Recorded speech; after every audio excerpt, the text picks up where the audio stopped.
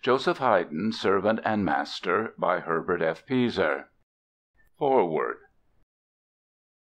In this sketchy and unpretentious booklet the reader must not expect to find any thoroughgoing or penetrating discussion of Haydn's work, or, for that matter, more than a hasty and superficial account of his career. Haydn wrote an appalling quantity of music, some of which has to this day not been fully catalogued. In a pamphlet of this brief and unoriginal sort the reader will look in vain for anything more than the titles of a handful of compositions. About the vast number of symphonies, the magnificent string quartets, the clavier works, the songs, there can here be no question.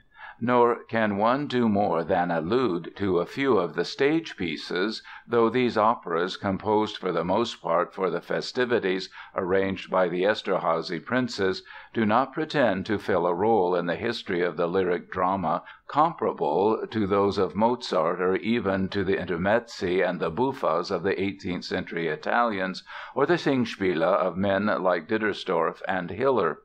Neither is there room to consider the technical advancements achieved by Haydn in the sonata or symphonic form. Yet even a rapid glance through the following pages will none the less make it clear that Haydn, barring a few hardships in his youth, lived an extraordinarily fortunate life, and had abundant reason for the optimism which marked every step of his progress. Not even Mendelssohn was so unendingly lucky, whether in his spiritual constitution or in his year-by-year experiences. That Haydn was a master by the grace of Heaven and a servant only by the artificial conventions of a temporary social order must become clear to anyone who follows his amazing development in the biography of Pohl and Bottstiber, or the briefer but no less deeply perceptive accounts of a scholar like Dr. Karl Gehringer, on whose writings and analyses the present little account is chiefly based. H. F. P. End of Foreword. Part I. When Mendelssohn first heard Haydn's grand organ Mass, he found it scandalously merry. Now this work, composed at Eszterháza in 1766, was by no means a mature effort, and it might have been reasonable to ascribe its exuberance to the high spirits of a young man of uncommonly slow artistic development. But the fact is that, virtually to the end of his days, Haydn did not outgrow a joyfulness rooted in an unfaltering optimism of soul. This is not to say that his creative inspiration and originality did not enormously deepen and ramify, and, particularly in his later years, foreshadow in startling fashion some of the most influential romantic devices of the 19th century. Yet his heart preserved unchanged that serene geniality of his youth. As much as anything else his churchly compositions disclose this trait, and even his later masses are distinguished by a good deal of that merriment which shocked Mendelssohn and not a few others. "I don't know how to do it otherwise," he once told his friend, the poet Carpani, when the question of his treatment of the Mass came up. "I have to give what is in me. When I think of God, my heart is so full of joy that the notes fly from me as from a spindle. And as God has given me a joyful heart, He will surely pardon me if I serve Him cheerfully." With these words he set about revising that self-same scandalously jolly Mass of 1766, making it even more scandalous by the addition of some cheery wind instrument parts. Having finished a work and signed it, he would almost unfailingly add a pious inscription, such as "Soli Deo Gloria," "Laus Deo," or "In Nomine Domini." One of the outstanding authorities on Haydn today, Dr. Karl Gehringer, alludes to the deep religious sense, stubborn tenacity of purpose, and a passionate desire to rise in the world, as qualities which could be found in all Haydn's ancestors, combined with a great pride in good craftsmanship, a warm love of the soil, and a healthy streak of sensuality.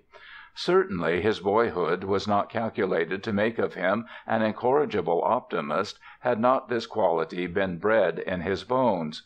Rohrau, the little town in which he was born, is an unattractive place in a flat and marshy country, where the frequently overflowing Leitha River forms a border between Austria and Hungary. The houses are low, built of clay and roofed with thatch, which often catches fire in the hot, dry summers. Dr. Geiringer tells that Haydn's house was burned in 1813, 1833, and 1899, but always restored so carefully that few but specialists could tell the difference. The place was probably no worse than other neighboring cottages and farms, yet we are told that Beethoven, in his last illness, being shown a picture of it, exclaimed, "To think that such a great man should have been born in so poor a home," while some years later Liszt, on catching sight of it, burst into tears.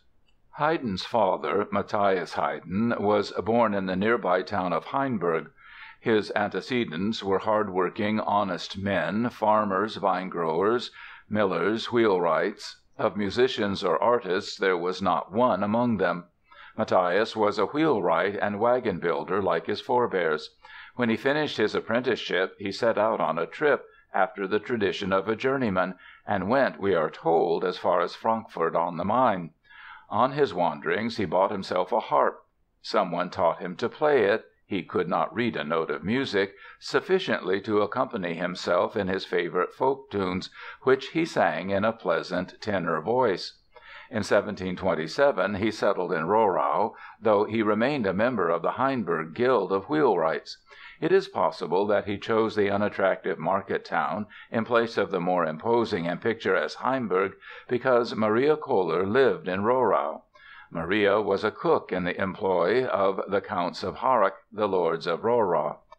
She appears to have been a clever culinary artist. Dr. Geiringer says she had to handle such delicacies as turtles and crayfish, and had an abundance of material at her disposal. We are told, for example, that something like 8,000 eggs, 200 capons, and 300 chickens were delivered annually to the castle by the inhabitants of Rohrau as part of their duties to their patron. At any rate, in 1728 she married the wagon maker, Matthias Haydn, and brought her husband a dowry of 120 florins and an honest outfit. The couple was by no means what could be called poor, in spite of Beethoven's pathetic exclamation and Liszt's tears, but Maria Haydn saw to it that ends met, as they had to, considering there were 12 children, of whom half died in infancy. Moreover, she was a model housewife and had inherited a deeply religious strain. It was her fondest wish to see her great son become a Catholic priest rather than prefer the irresponsible life of a musician.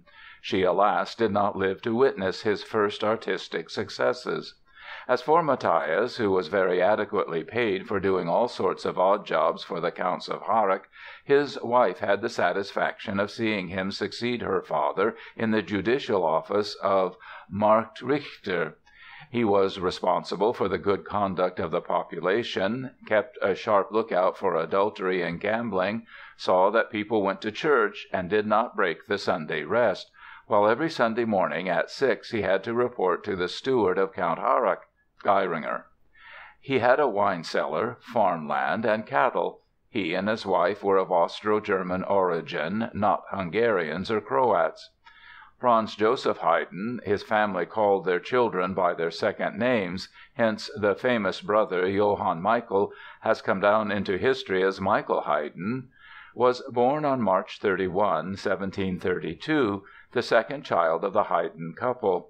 In only one respect did he show himself different from his paternal and maternal ancestors. At an astonishingly early age, Sepperl, Austrian diminutive for Joseph, manifested musical talent. This talent took the form of a gift for singing, a lovely voice, and an amazingly correct intonation, not to mention a sense of rhythm which disclosed itself in various ways. If he had no skill in playing any kind of instrument, though he greatly wished to imitate his father's performance on the harp, he would find himself a couple of sticks and by means of these try to "play" the violin, as he had seen the Rohrau schoolmaster do.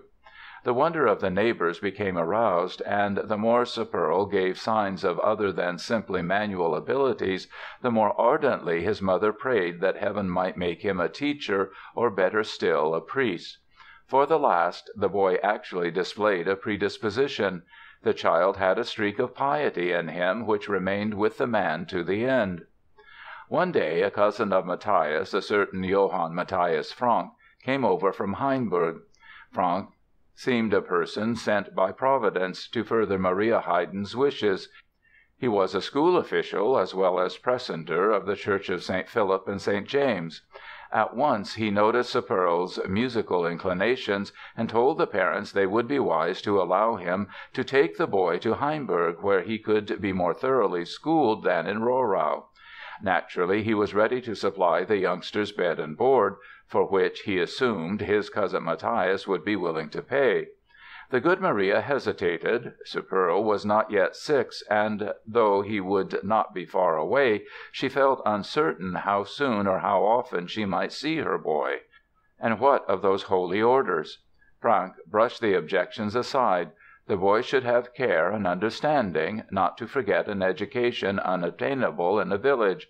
Moreover, if Sepperl were eventually to take holy orders, his musical training would be most helpful. The die was cast. The barely 6-year-old lad left his father's roof, never to return, save for a most brief and infrequent visit. Sepperl's mother was right. To all intents, the boy had left his family forever. Yet throughout his life Haydn harbored the tenderest feelings for his mother, and never reproached her for permitting him to leave her. She had always given the most tender care to his welfare, he told his intimates when he was an old man. And Karl Geiringer, in his beautiful Haydn biography, recounts how in 1795, when the then world-famous composer visited Rohrau to see the monument erected in his honor by Count Harrach, he knelt down and kissed the threshold of the humble cottage he had shared with his parents for less than 6 years. Impressions crowded on Sepperl in Hainburg. He had numerous opportunities to assist Franck in his miscellaneous and seemingly unending tasks in the schoolhouse, on the organ bench, in conducting the singers and instrumentalists at church services. One of the duties of Franck, and to some extent, no doubt, of the boy Haydn, was to keep the church register, look after the church clock, and ring the bells for services, and for special occasions such as thunderstorms. In an autobiographical sketch which Haydn wrote in 1778, he said, among other things, "Our Almighty Father had endowed me with so much facility in music that even in my 6th year I stood up like a man and sang masses in the church choir, and I could play a little on the clavier and violin." And his biographer, Georg August Griesinger, tells that Haydn studied the kettledrum as well as other instruments.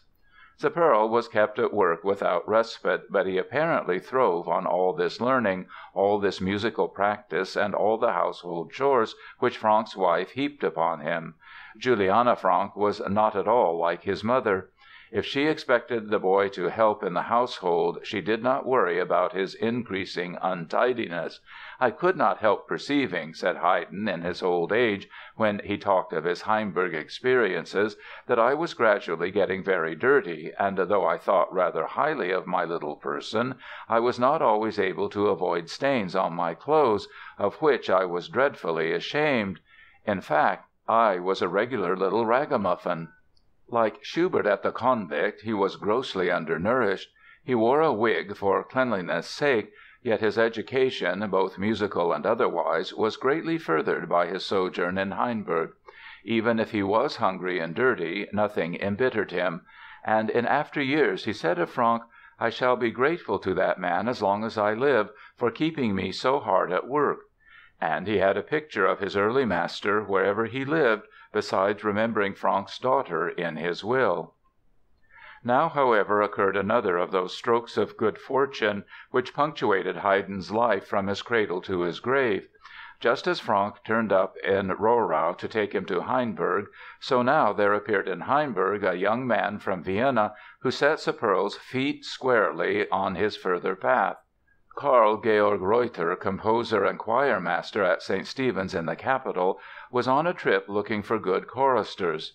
At Hainburg, Reuter stayed at the home of the pastor, Anton Palm, who immediately called his guest's attention to a boy from Rohrau who had a weak but sweet voice.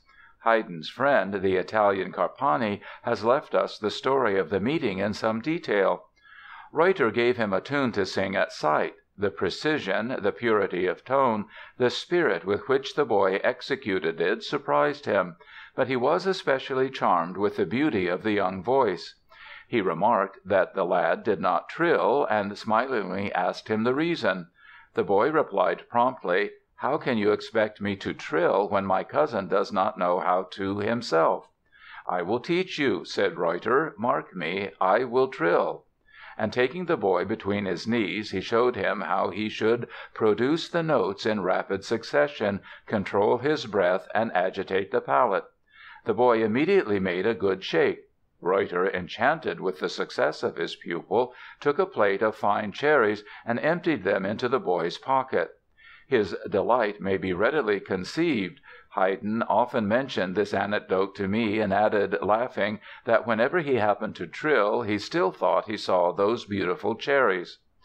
Reuter offered to take Sepperl to Vienna to be a choir boy at St. Stephen's, as well as to give him a much more thorough musical education than he had received so far. The matter having been put up to his father and mother, they agreed instantly and with delight, the more so as Reuter promised to look after their boy. It was agreed that the lad should start for Vienna when he was 8. His new master gave him some exercises in scale singing and sight reading to work at in the meanwhile, and while waiting for the great day to arrive, the youngster diligently worked by himself to develop his voice. Installed at the cantor's house next to St. Stephen's in Vienna, Sepperl's illusions presently suffered a chill. Reuter suddenly turned into a hard taskmaster and an unsympathetic disciplinarian.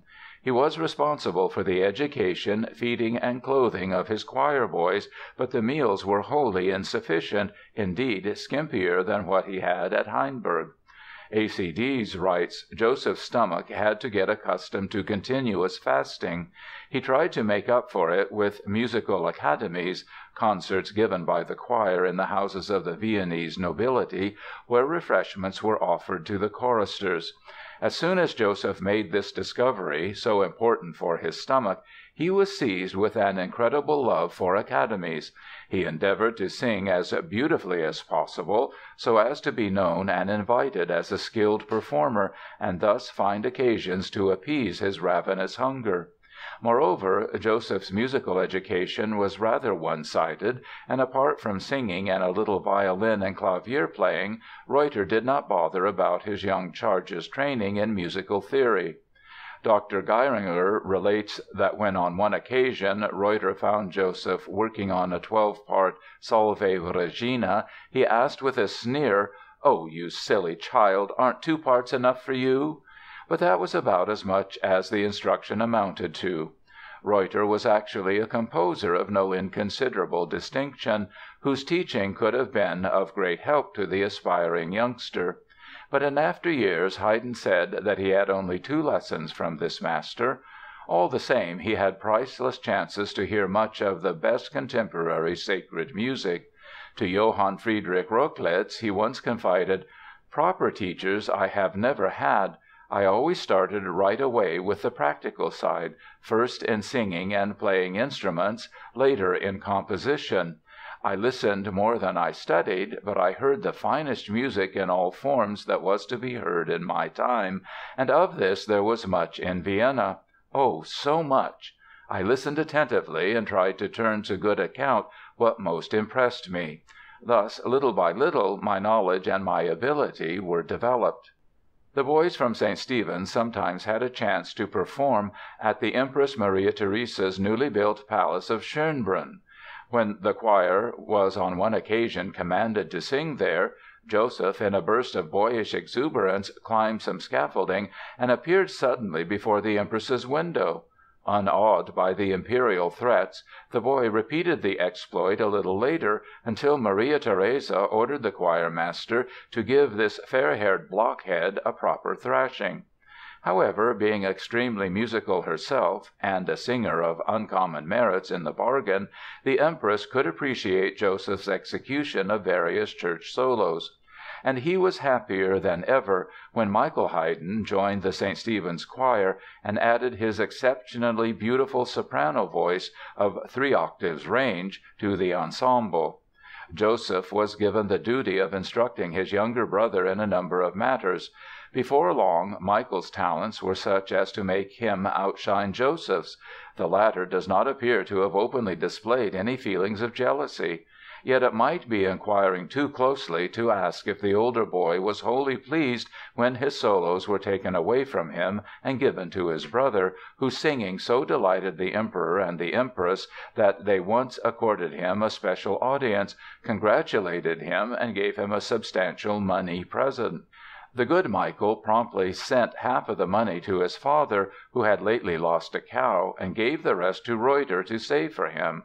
Reuter took care of it that poor Michael never saw a penny of it. Suddenly Joseph's luck seemed to turn against him. His voice cracked. Maria Theresia began to complain, about 1745, that the boy was crowing like a cock. Joseph was keenly distressed, a fact which was not lost on Reuter. He summoned Joseph and intimated that there was a means of doing something about it. Castrati had well-paid positions in the imperial chapel. Joseph seems to have been wise enough to notify his father. Matthias Haydn went post-haste to Vienna and the scheme was dropped. Reuter now waited for his next chance to be rid of a useless chorister. He soon found it, for some imp of mischief provoked Joseph to cut off the pigtail of another boy. "You will be caned on the hand," shouted Reuter to the 17-year-old Joseph. "Of course you will be expelled after you have been caned," he went on. And on a chilly November morning in 1749 Haydn found himself on the street, penniless, with exactly 3 torn shirts and a threadbare coat. If he still remembered his mother's wish that he should take holy orders, he might presently have had a roof over his head. But he had a deep assurance that his destiny lay elsewhere. Neither did he appeal to his father for help, because he knew the little household at Rohrau was at the moment passing through a financially difficult time.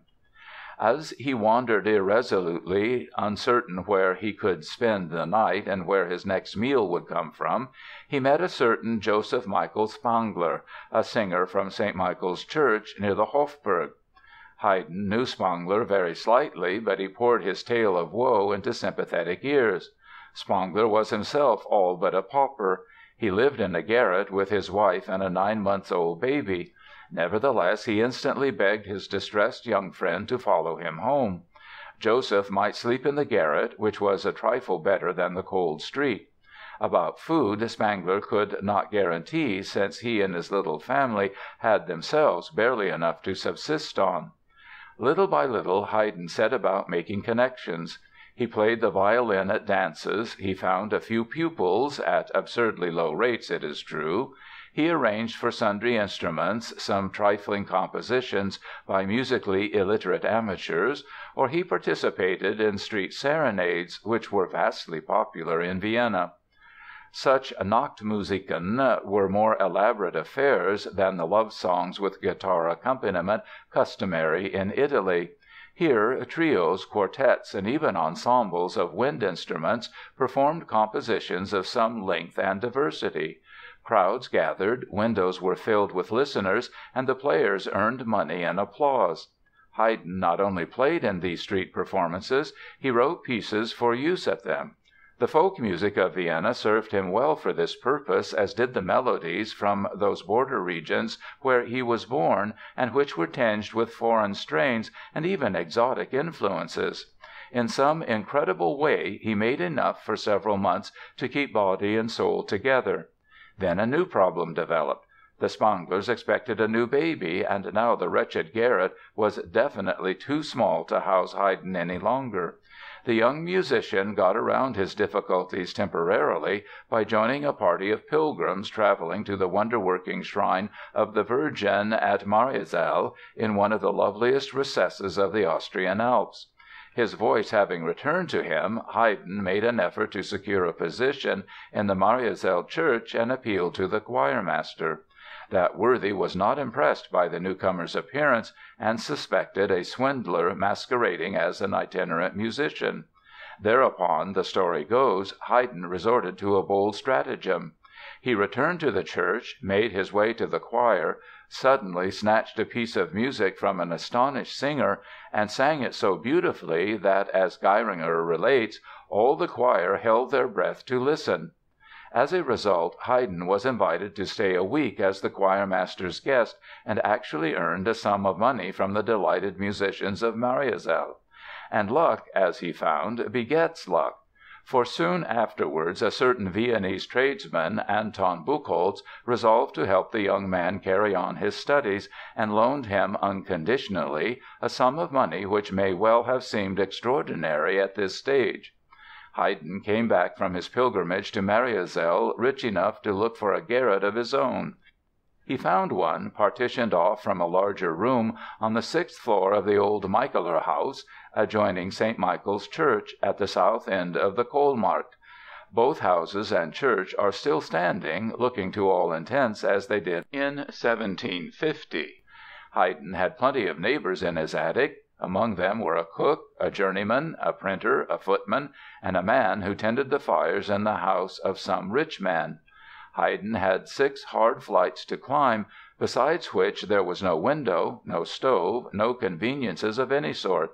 If he wanted to wash in the morning he had to get water from a nearby spring, and by the time he brought it up it had often turned to ice. But he had a slight degree of privacy, enough quiet to study, and even to play on a ratty old clavier, which somehow or other he had managed to drag upstairs. He got hold of a number of theoretical books: Johann Joseph Fuchs's Gradus ad Parnassum, Matthison's Vollkommener Kapellmeister, Kellner's Unterricht im Generalbass, and figuratively devoured them.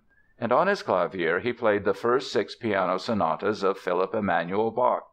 Innumerable times, he afterwards related, I played them for my own delight, especially when I felt oppressed and discouraged by worries, and always I left the instrument gay and in high spirits. At that time, however, he established 2 important ties. One was the famous harlequin Kurz Bernardon, who enjoyed an immense popular vogue by his clever clowning, and who managed the Kärntnertor Theater. Kurz Bernardon had an unusually beautiful wife whose blandishments justified numerous serenades. On one occasion, when Haydn performed in one of these, the comedian, struck by the music he heard, appeared at his door to ask who had composed it. "I did," answered Joseph. Whereupon the actor bade him come upstairs.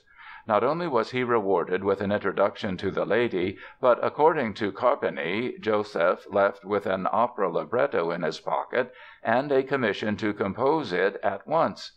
The opera was called Der krumme Teufel (The Limping Devil). Haydn wrote the music in a couple of days, but as some nobleman imagined the piece a lampoon on himself, the work was forbidden before it was ever presented. One effect in the score the composer admitted had given him more trouble than writing a fugue with a double subject. This was a musical description of a storm at sea, which the play called for. Now neither Haydn nor Kurz Bernardon had ever seen the sea, let alone a storm on it. Carpani's tale is most amusing. How can a man describe what he knows nothing about? Bernardon, all agitation, paced up and down, while the composer was seated at the harpsichord. "Imagine," said the actor, "a mountain rising, and then a valley sinking, and then another mountain and another valley." This fine description was of no avail, and in vain did the comedian add thunder and lightning. At last young Haydn, out of patience, extended his hands to the 2 ends of the harpsichord, and bringing them in a glissando rapidly together, he exclaimed, "The devil take the tempest!" "That's it! "That's it!" cried the harlequin, springing upon his neck and almost stifling him. The second acquaintance proved vastly more influential than Kurz Bernardon. In the same house, though considerably further downstairs, lived the great Pietro Metastasio, author of innumerable opera librettos and poet laureate to the Habsburgs. Metastasio, who may have heard Haydn's improvising from afar, was apparently struck by them. He was interested in the musical training of a friend and suggested the young pianist up in the garret as a suitable teacher. Haydn was not paid for his teaching in cash, but he enjoyed free board and a cultured atmosphere. He became acquainted with Metastasio, whose courtliness and sensibility could hardly have failed to exercise a most advantageous effect upon a youth so predisposed to benefit by genteel contacts. Moreover, Haydn was equally fortunate in meeting his pupil's singing master, the great voice teacher and famous composer Niccolò Porpora, who spent some years in Vienna. Haydn acted as accompanist in these lessons and soon begged to be taken into Porpora's employ as pianist and pupil in singing and composition, in exchange offering to do the now old and testy Italian every kind of menial service. Surely it was worth an occasional cuff and kick, he figured, even seasoned with a few blockheads, if the great Porpora would take the trouble to correct his musical exercises, give him an insight into the deep secrets of singing, and show him how best to write for the voice. So he cheerfully brushed the old man's clothes, cleaned his shoes, and saw that his wig was on straight.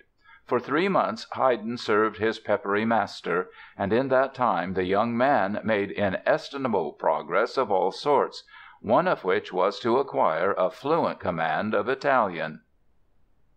End of Part 1. Part 2 of Joseph, for all his ambition and diligence, may yet have tasted a drop of bitterness when he reflected how his brother Michael seemed still to outstrip him, and when their mother died in 1754 she must have gone to her grave persuaded that the truer musician of the Haydn family was Michael, who at 17 was writing masses of exceptional quality. Joseph was, indeed, gradually gaining admission into noble circles. The Countess Thun, for one, was so pleased by some of his sonatas that she asked to make his acquaintance. Then, when he confronted her face to face, she decided that this homely and badly dressed individual could hardly be anything but an impostor. Little by little the unfavorable impression wore off, and in due course the distinguished and extremely musical lady was taking clavier and singing lessons from the man she had mistaken for a hopeless booby. Through her family Haydn met the very musical Karl Joseph von Fürnberg, who had a steward, a pastor, and still another friend, all very proficient players. And it was for Fürnberg and his intimates that Haydn wrote his first string quartets. He was as industrious as ever. Carpani said, "At daybreak he took the part of the first violin at the Church of the Fathers of the Order of Mercy. Thence he repaired to the chapel of Count Haugwitz, where he played the organ. At a later hour he sang the tenor part at St. Stephen's, and lastly, having been on foot all day, he passed a part of the night at the harpsichord."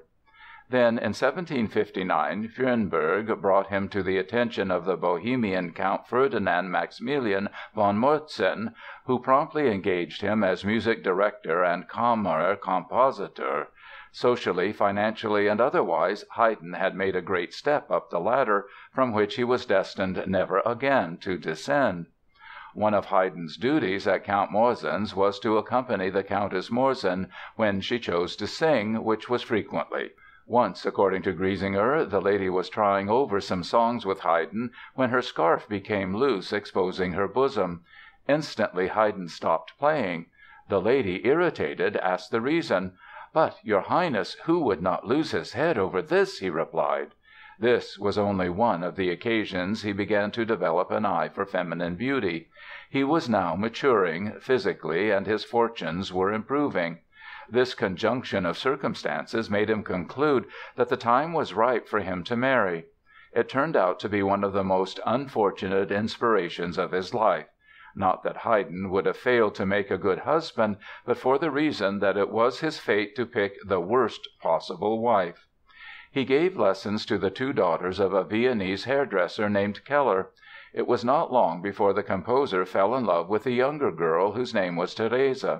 But Therese was afflicted with something of a religious mania, and about 1760 she entered a convent as Sister Josepha. The hairdresser, though a religious man, wanted to keep the promising young musician in the family, and before long he prevailed upon him to consider his other daughter. The latter, Maria Anna Aloysia Apollonia, offered the vilest imaginable combination of qualities.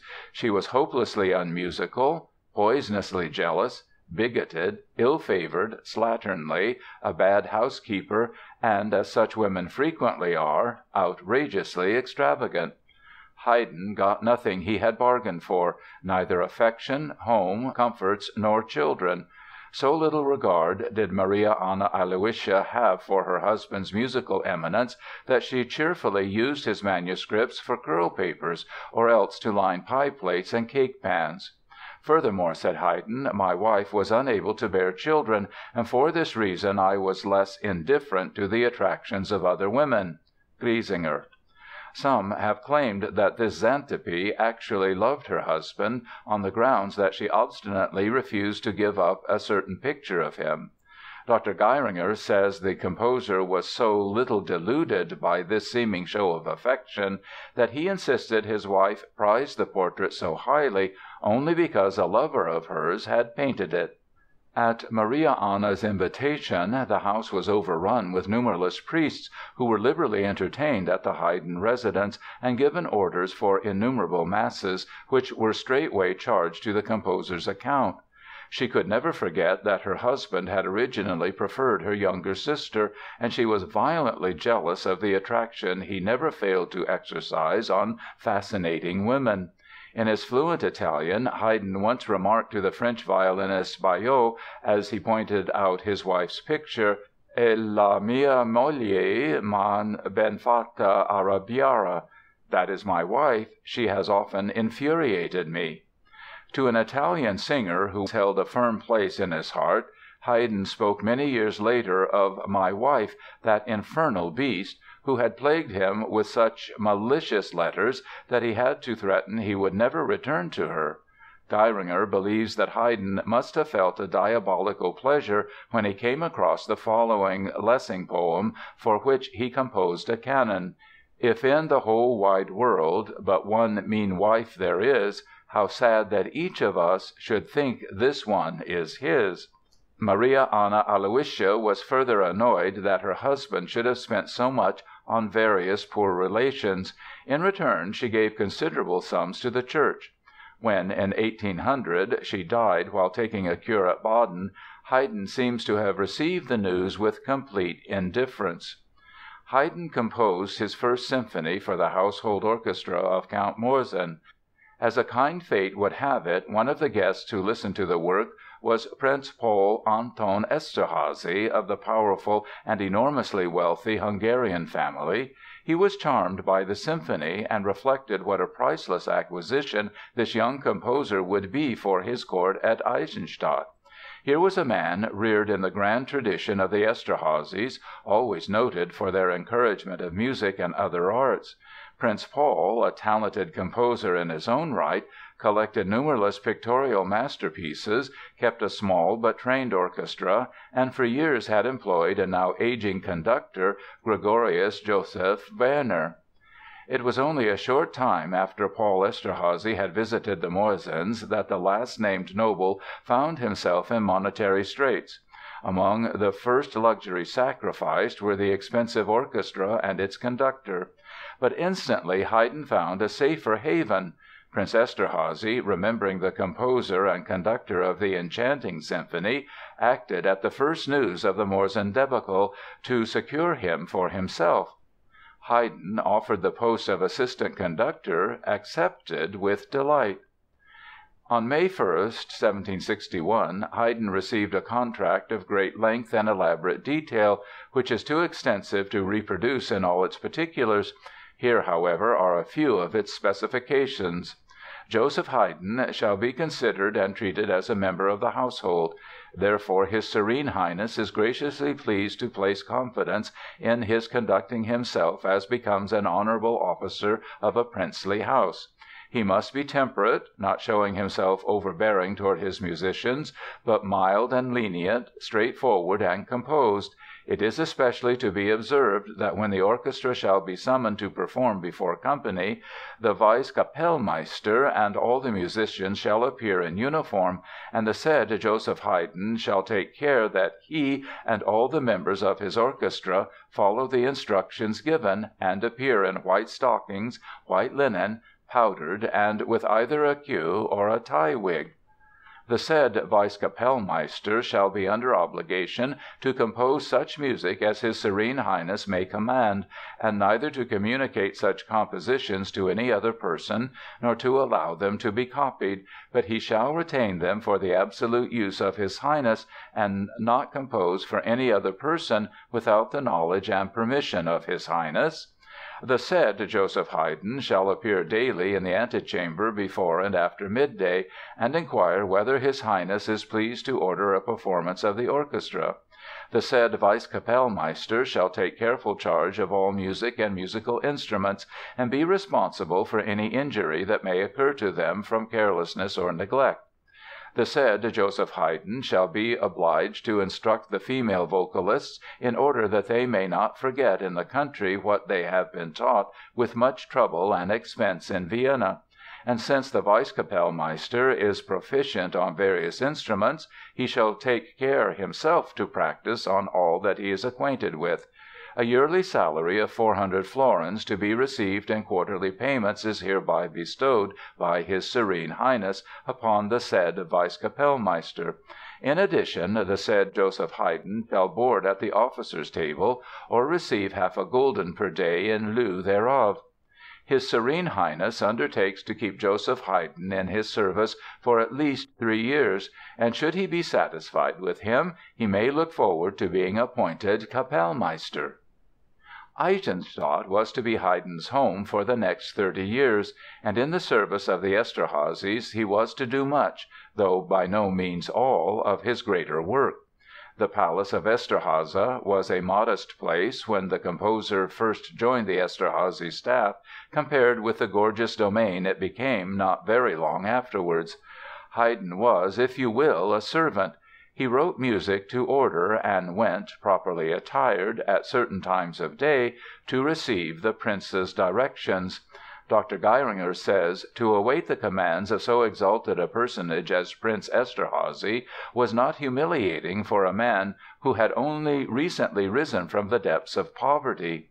Even the fact of having to wear livery did not irk him. We are told that old Matthias Haydn, who died in 1765, still lived to experience the joy of seeing his son in the princely blue uniform braided with gold. Prince Paul Eszterházy was gathered to his fathers in 1762. Haydn became the servitor of an Eszterházy who artistically was greatly the superior of Paul Anton. This one was Prince Nicholas, surnamed the Magnificent because of his love of splendor and the wealth which enabled him to indulge his most luxurious tastes. He now undertook to erect a palace which rivaled Versailles, and which, in fact, was a glorified imitation of the French model. Eszterháza became a vast dream palace compared to the one where Haydn had first assumed his new post. It is impossible to give here even the faintest idea of the splendor and sumptuousness of this Hungarian Versailles. An opera house and a theater for puppet shows formed part of this superlative showplace, and concert rooms suited whatever kind of musical performance might be commanded by the prince. When distinguished guests arrived, the brilliancy of the festivities arranged for their enjoyment knew no limits. The Empress Maria Theresa visited the Eszterházy estate in 1773, and a special booklet, published in Vienna, gives an account of the festivities on that occasion, which reads like something out of the Arabian Nights. One of the musical works performed was Haydn's little lyric comedy, L'Infedeltà delusa. The Empress was so delighted that she is said to have remarked, "If I want to enjoy good opera, I go to Eszterháza." On the same evening there was a superb masked ball, following which, in the Chinese pavilion, the orchestra, in brilliant uniforms, played a number of pieces under Haydn's leadership, one of them the conductor's new Maria Theresia symphony. The ball continued all night, though the Empress, understandably enough, had retired. Next day she heard another Haydn opera (for marionettes), Philemon and Baucis, which Maria Theresia enjoyed so much that she had the whole production sent to Vienna for her entertainment. Haydn received the usual snuff box filled with gold pieces. He, in return, presented the imperial lady with 3 grouse he had shot down. The Empress graciously accepted them and took them home for dinner. But all this is anticipating. When Haydn settled at Eszterháza he found at his disposal a competent orchestra, but one much smaller and less capable than it soon became. The newcomer, though the aged and desiccated Gregorius Joseph Werner remained nominally chief Kapellmeister and railed at Haydn as a mere fop and a scribbler of songs, lost no time reorganizing his forces, yet very tactfully and without ruffling any feelings. He infused new blood into the personnel by acquiring a number of young and greatly talented players. One of these was a youthful violinist, Luigi Tomasini, whom Prince Paul Anton had found in Italy and taken to Eszterháza as his valet, and whom Haydn instantly secured for his orchestra and treated as a brother. Still another was a cellist of uncommon gifts, Joseph Weigl. Haydn obtained the musical results he wanted, but always with the discretion of a born diplomat. Never had he to fight his superiors, after the manner of such stormy petrels as Bach, Handel, Beethoven. His musicians—he always referred to them as his children—idolized him, and because they respected him strove to satisfy his demands, which were by no means slight. His duties were staggeringly heavy. Dr. Geiringer recounts that on one occasion the exhausted Haydn became so sleepy when writing a horn concerto that he mixed up the staves for oboe and violin and noted in the score as an excuse, "Written while asleep." It was not long before the musicians fell into the habit of calling their conductor Papa Haydn, on account of his solicitude for their well being and his musical knowledge, which they recognized as remarkable. But nothing could be more misleading than the age-old convention of using Papa Haydn as a nickname for this master, as if to imply that he was an artist of outworn, discredited sympathies and of unprogressive attitude. The antique Papa Haydn idea was neatly scuttled on one occasion by Anton Rubinstein, of all people. When someone of his acquaintance alluded contemptuously to Papa Haydn, the great pianist retorted, "Let me assure you that long after I have become great-grandfather Rubinstein he will still continue to be Papa Haydn." Yet Haydn, at the time of which we speak, was still some distance from the master who created the greater symphonies and chamber music, the finest clavier sonatas and certain other memorable keyboard works, let alone the 6 most inspired masses and the 2 oratorios, The Creation and The Seasons, the ripest fruits of his old age. If physically Haydn developed late, the same is true of his creative genius. Musically and otherwise it appeared for some time as if his brother Michael would surpass him; and if Joseph had died soon after entering the Eszterházy service, it may be seriously questioned if the world would have felt it had been deprived of an irreplaceable master. In more ways than one, the sumptuous palace of Eszterháza was the best possible home for Haydn's art.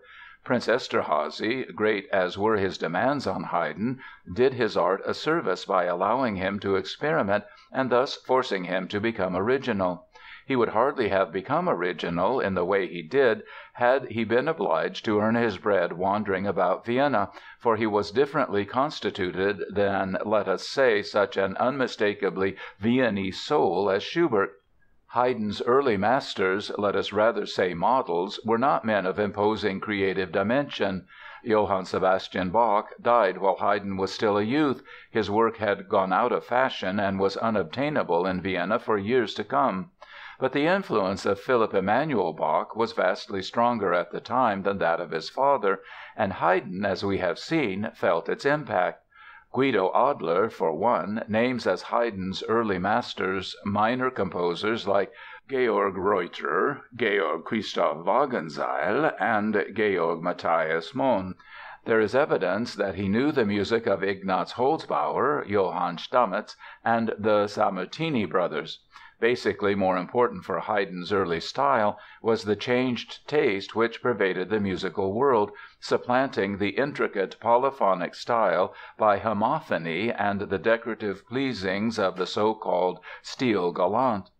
It was some time before he can be said to have earned the title of Father of the Symphony, or in the deepest sense of the sonata or the string quartet. The early symphonies of Haydn seem much closer to the concerto grosso of the Baroque period than to the later Paris and London symphonies.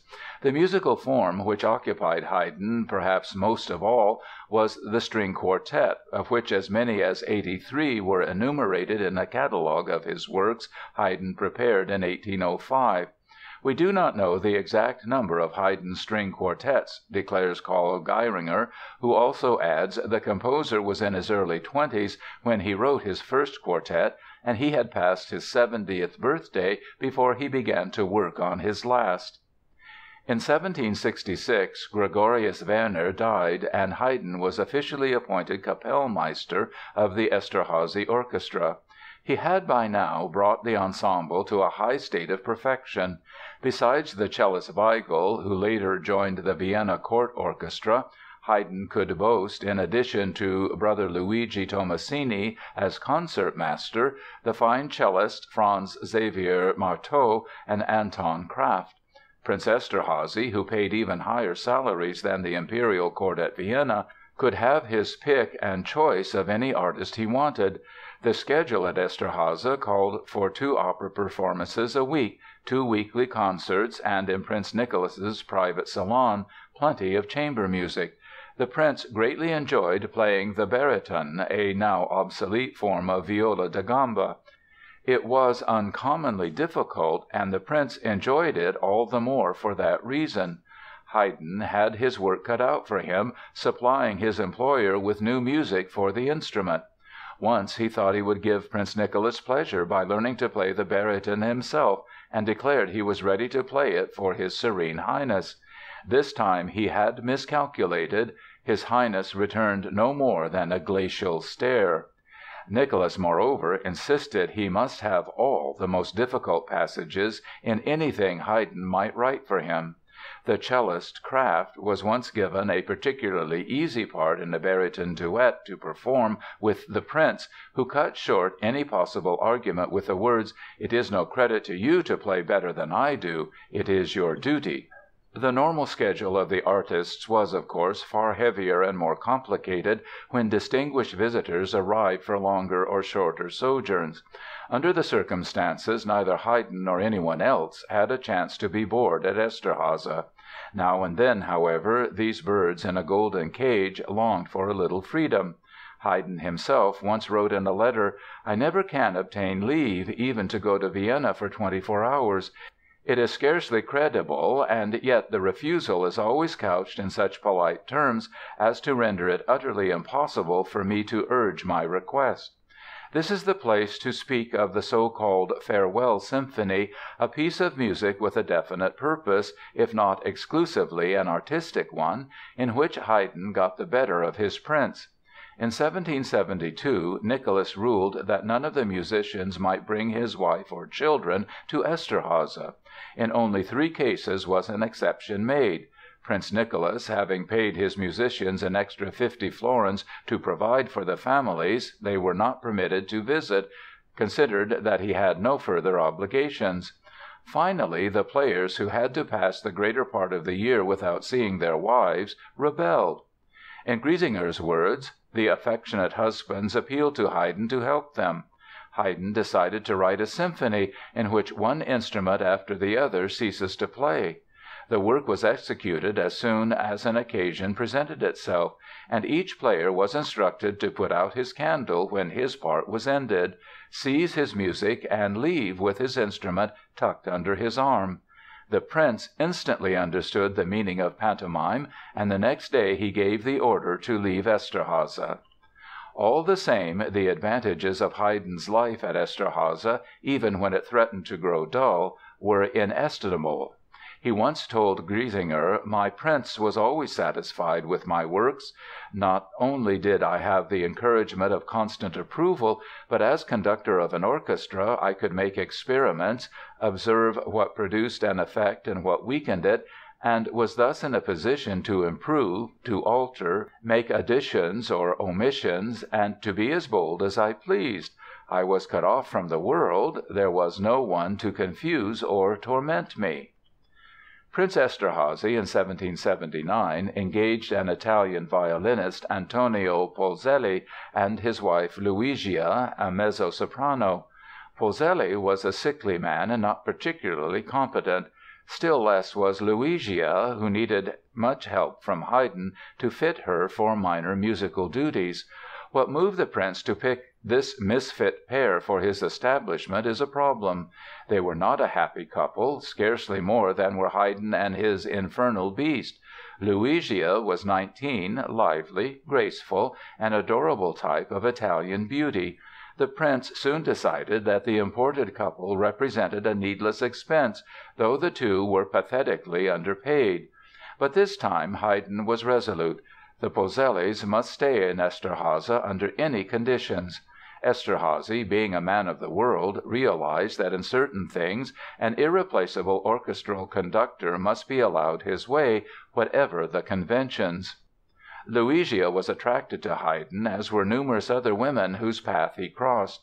He himself often admitted it could not have been for his beauty. Dr. Geiringer says we know practically nothing about Luigia. At any rate, Haydn never made any secret of his love for her or she for him, not, at any rate, till much later, when new interests entered his life. At Eszterháza the affair was an open secret. Doubtless they would have married, but the invalid Antonio and the venomous Maria Anna Aloysia settled that. There are no letters extant dealing with those first years of their love, but in 1791 he wrote Luigia, "I love you as on the first day, and I am always sad when I cannot do more for you. But be patient, perhaps the day will arrive when I can show you how much I love you." When Antonio Polzelli died, not very long afterwards, Haydn wrote Luigia, "Perhaps the time will come, for which we have so often wished, when two pairs of eyes will be closed. One is shut already, but what of the other? Well, be it as God wills." Luigia had two sons, the first born in 1777, the second 6 years later in Eszterháza. Haydn was devoted to both, and gossip insisted he was the father of the younger. He taught the two boys music, and irrespective of the question of paternity, he made no distinction between them. Singularly enough, the infernal beast, who abominated Luigia, showed herself exceptionally kind to Pietro Polzelli when he visited her in 1792. About 1781 Haydn established a friendship which was to grow increasingly profound and more influential. He made the acquaintance of Wolfgang Amadeus Mozart, who had come from Salzburg to settle at last in Vienna. The sympathy was mutual, though the two masters were in many ways the absolute reverse of each other. Mozart was from his childhood a genuine virtuoso, such as Haydn had never pretended to be. Neither had Haydn matured artistically with anything like the speed of the sensitive and mercurial genius from Salzburg, nor possessed anything like the universality of the latter's gifts. Be these things as they may, the pair seem to have come into the world to complement one another. Their friendship is one of the most beautiful and productive the history of music affords. Haydn was fascinated by Mozart's quicksilver personality, while Mozart enjoyed the sense of security that Haydn's steadfastness and warmth of feeling gave him. and it was as if the two kindled brighter artistic sparks in their respective souls. The two played chamber music together whenever Haydn made a trip to Vienna. When Leopold Mozart visited his son in 1785, Wolfgang, Haydn and several friends performed some of Mozart's new quartets for Father Mozart. It was on this occasion that Haydn made to Leopold the oft-quoted remark, "I tell you before God and as an honest man that your son is the greatest composer known to me either in person or by reputation. He has taste and, what is more, the most profound knowledge of composition." Wolfgang was delighted, but declared at the same time that it was only from Haydn that he had learned how to write string quartets; and the half-dozen he issued in 1785 and dedicated with moving phrases to his beloved friend Haydn are doubtless among the finest he composed. On the other hand, Mozart never permitted a derogatory word to be said in his presence about Haydn; and when the Bohemian composer and pianist Leopold Koelsch once said to Mozart on hearing a boldly dissonant passage in a Haydn quartet, "I would never have written that," Mozart instantly retorted, "Nor would I, and do you know why? Because neither you nor I would have had so excellent an idea. Sir, even if they melted us both together there would still not be stuff enough to make a Haydn." When, some years later, Haydn was asked his opinion about a debated passage in Don Giovanni, he answered with finality, "I cannot settle this dispute, but this I know: Mozart is the greatest composer that the world now possesses." And hearing an argument about the harmony in the beginning of Mozart's C major Quartet, Haydn put a stop to the controversy then and there by saying, "If Mozart wrote it so, he must have had good reason for it." And when someone in Prague invited Haydn to write an opera for that city, he declined on the ground, among other things, that he would be taking a big risk, for scarcely any man could stand comparison with the great Mozart. Oh, if I could only explain to every musical friend the inimitable art of Mozart, its depth, the greatness of its emotion, and its unique musical conception, as I myself feel and understand it, nations would then vie with each other to possess so great a jewel. Prague ought to strive not merely to retain this precious man, but also to remunerate him, for without this support the history of any great genius is sad indeed. It enrages me to think that the unparalleled Mozart has not yet been engaged by some imperial or royal court. Do forgive this outburst, but I love that man too much. End of Part 2. Part 3. It should not be imagined that the various operas of Haydn have anything like the vitality, the dramatic life, or the quality of theatre we find in the stage works of Mozart. The greater part were composed for the playhouse at Eszterháza, and in certain cases for marionettes. Sometimes they were slender comedies on the Singspiel order, sometimes masques, intermezzi, scenic cantatas. Possibly the two operas which in modern times have experienced most frequent revival are the comedy Lo Speziale (The Apothecary) and Il Mondo della Luna (The World of the Moon). His life at Eszterháza had the advantage of preserving Haydn from the intrigues and jealousies that ran riot in Vienna and from which even a Mozart had to suffer so bitterly. Yet without traveling far from Eisenstadt, Haydn was now rapidly becoming widely famous. One of the first countries where he gained glory in distinguished circles was Spain. In 1779 his music was already becoming a subject of high-flown poetic praise. In 1781 King Charles III sent the composer a gold snuff-box. The secretary of the Spanish legation went to Eszterháza in person to convey his sovereign's esteem to Haydn, whose princely employer must have swelled with pride at such a lofty distinction so ceremoniously conferred upon his servant. The composer, Luigi Boccherini, a protégé of the Spanish king's brother, strove so successfully to imitate Haydn's style that someone called him Haydn's wife. Perhaps the most important Spanish honor of all came from a canon of Cadiz for a work called The Seven Last Words of Our Savior on the Cross. let us cite Haydn's own words, which preface the score published by Breitkopf and Hertel in 1801. About 1786 I was requested to compose instrumental music in The Seven Last Words. It was customary at the Cathedral of Cadiz to produce an oratorio every year during Lent, the effect of the performance being not a little enhanced by the following circumstances. The walls, windows, and pillars of the church were hung with black cloth, and only one large lamp hanging from the center of the roof broke the solemn obscurity. At midday the doors were closed and the ceremony began. After a short service the bishop ascended the pulpit, pronounced the first of the 7 words, and delivered a discourse thereon. This ended, he left the pulpit and prostrated himself before the altar. The pause was filled by music. The bishop then, in like manner, pronounced the 2nd word, then the 3rd, and so on, the orchestra following on the conclusion of each discourse. My composition was subject to these conditions, and it was no easy matter to compose 7 adagios to last 10 minutes each, and succeed one another without fatiguing the listeners. Indeed, I found it quite impossible to confine myself within the appointed limits. Haydn looked upon the composition as one of his most important, and as a matter of fact it widely exercised a profound impression.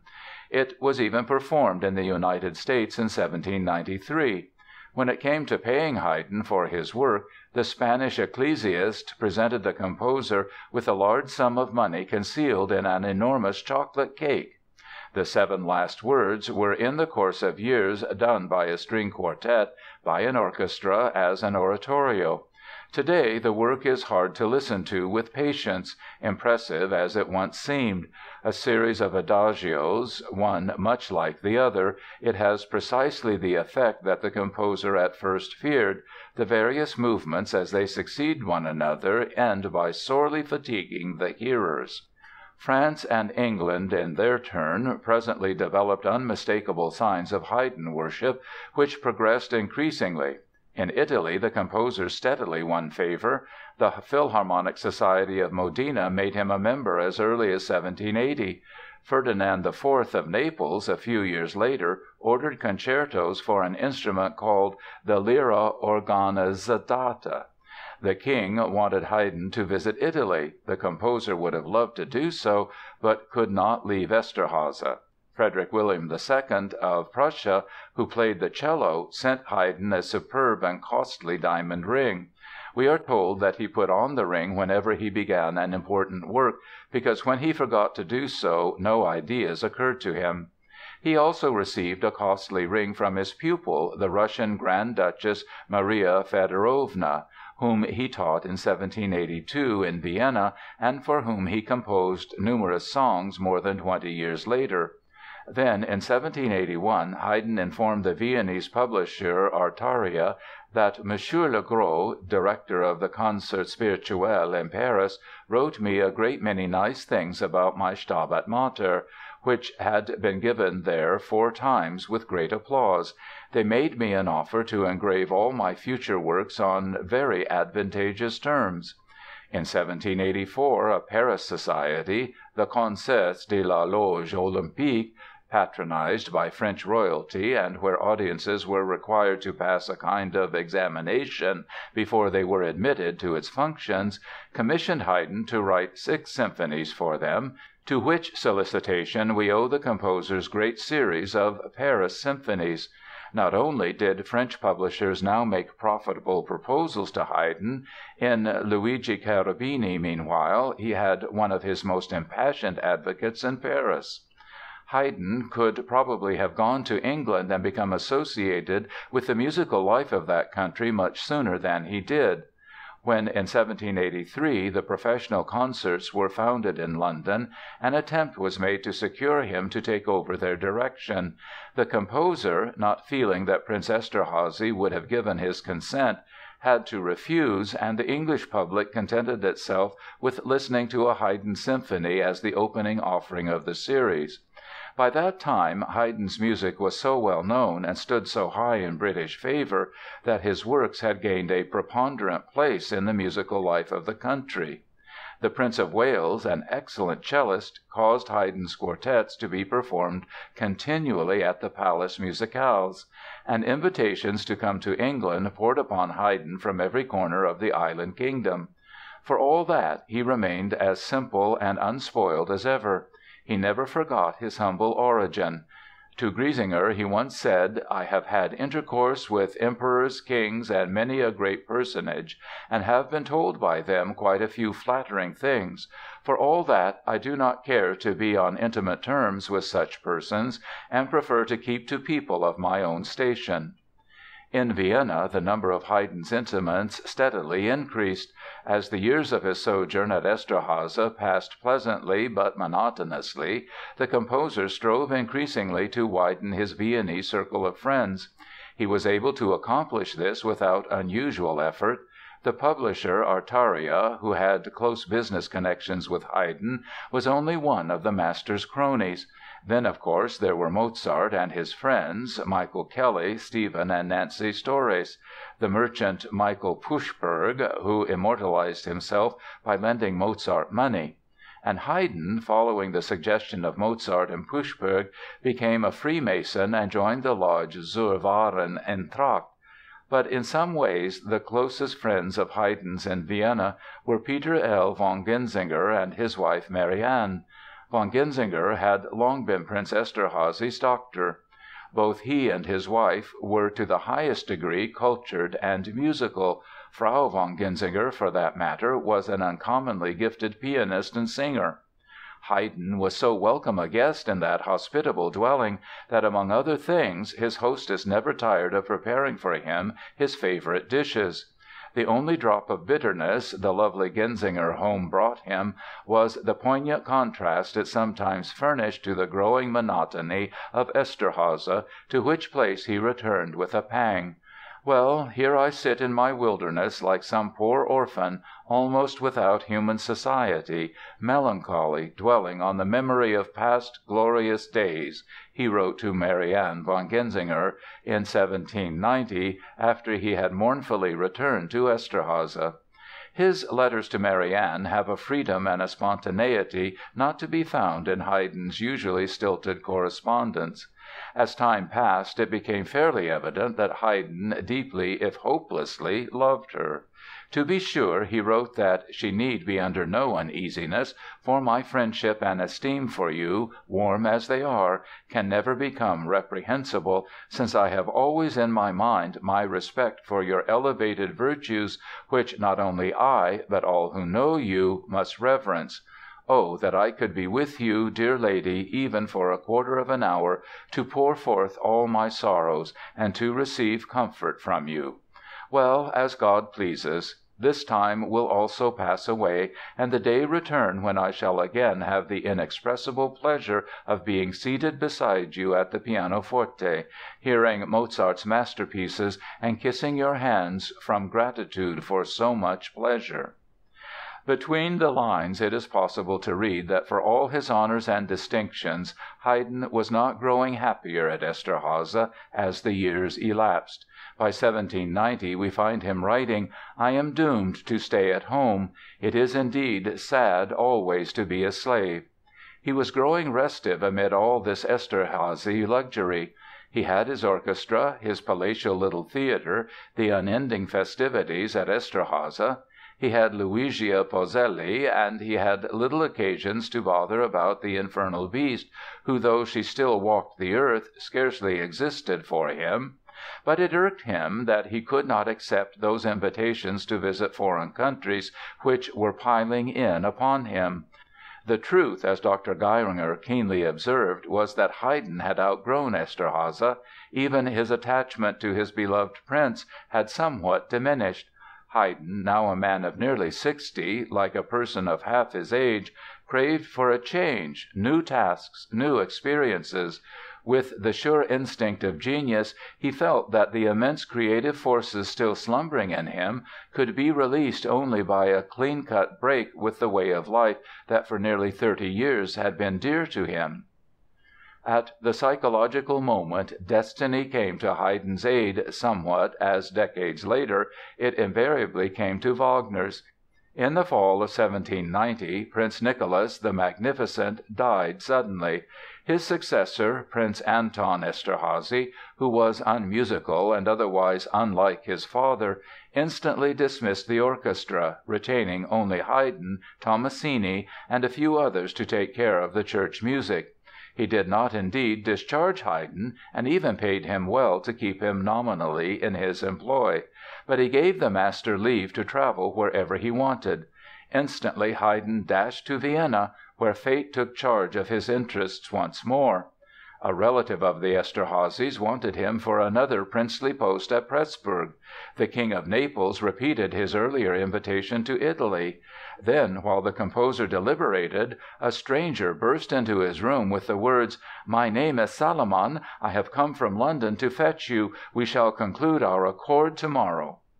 Haydn was bowled over, and almost before he realized the truth, Johann Peter Salomon of Bonn superintended everything. Haydn was to be paid £300 for an opera, 300 more for 6 new symphonies, 200 for the copyrights, 200 for 20 smaller pieces, 200 more for a benefit concert in London.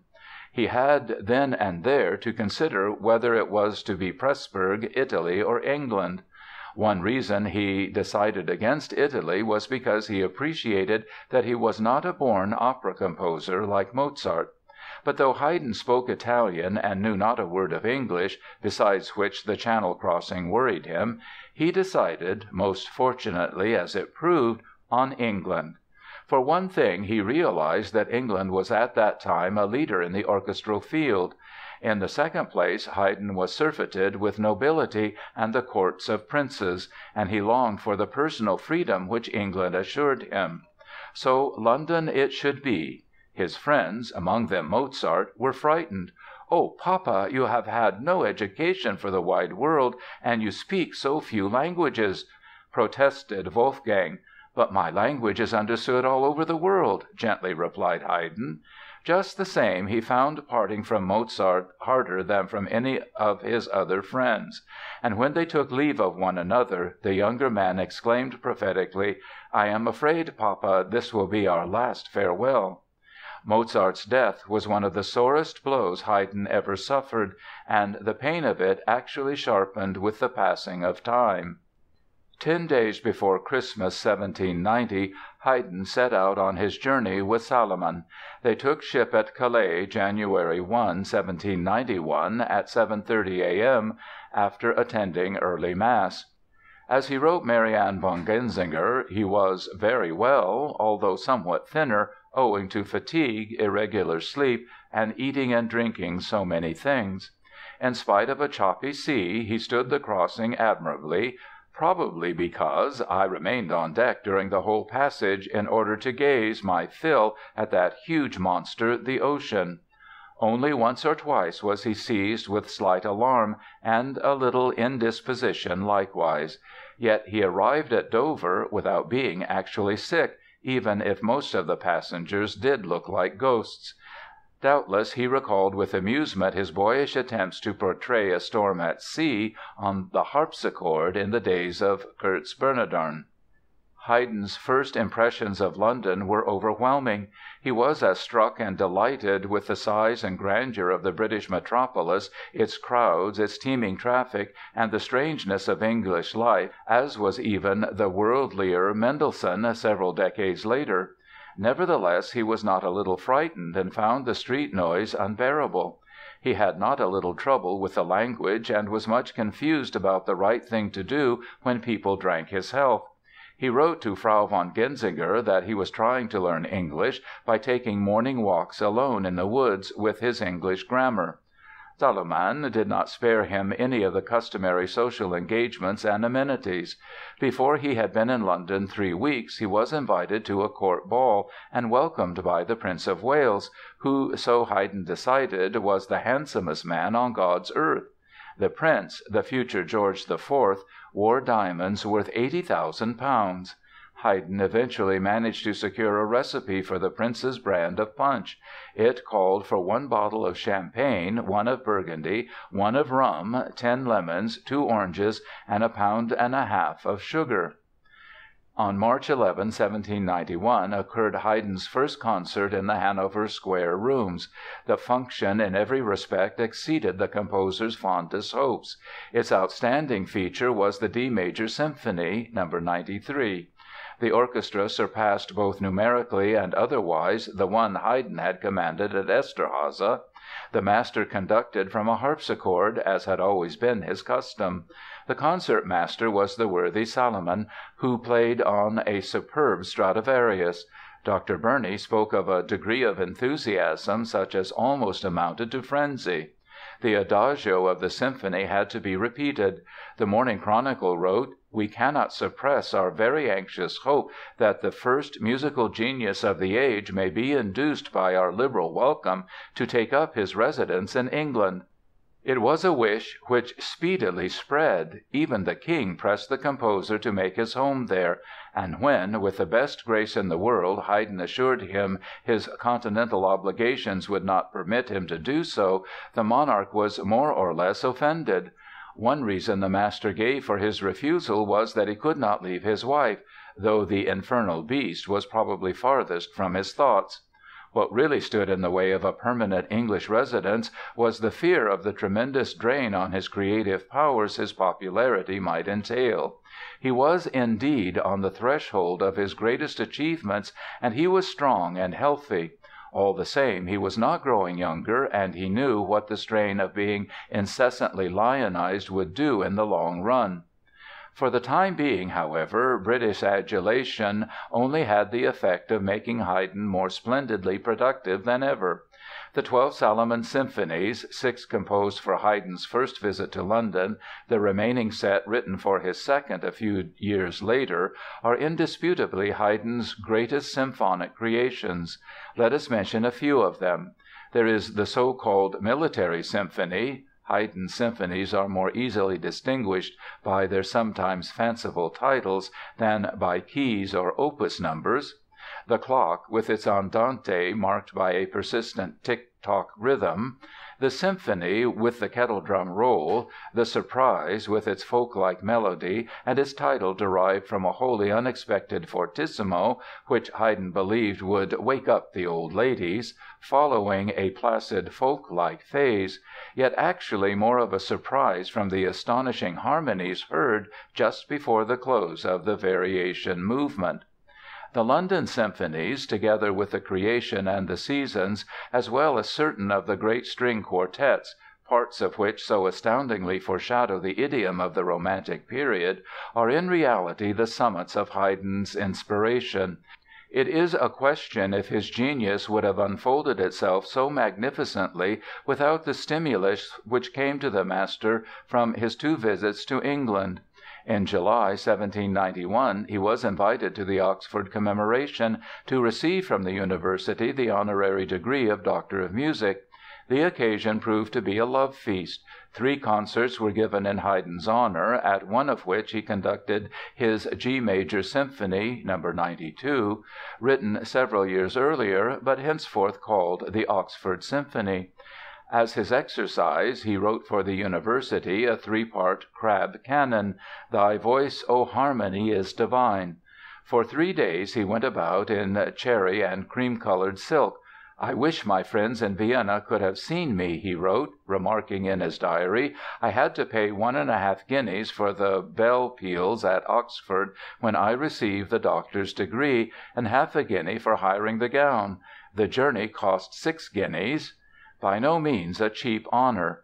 At the same time, it is worth mentioning a statement of his to Diaz, his biographer: "I owe much, I might say everything in England, to the doctor's degree, for thanks to it I met the first men and was admitted to the most important houses."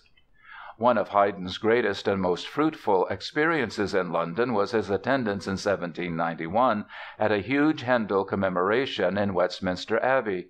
It was a prodigious affair, with more than 1,000 participants. Handel's masterpieces may not have been intimately familiar to Haydn, though the Baron von Swieten in Vienna made a cult both of Handel and Johann Sebastian Bach. In Westminster Abbey, however, with such a gigantic array of performers and a public brought up in the reverence of Handel's masterpieces, the effect of a creation like Messiah was no less than shattering on Haydn. When he heard the Hallelujah Chorus he burst into tears with the exclamation, "Handel is the master of us all!" And it seems to have been the impact of Handel which moved him to contemplate an oratorio of his own.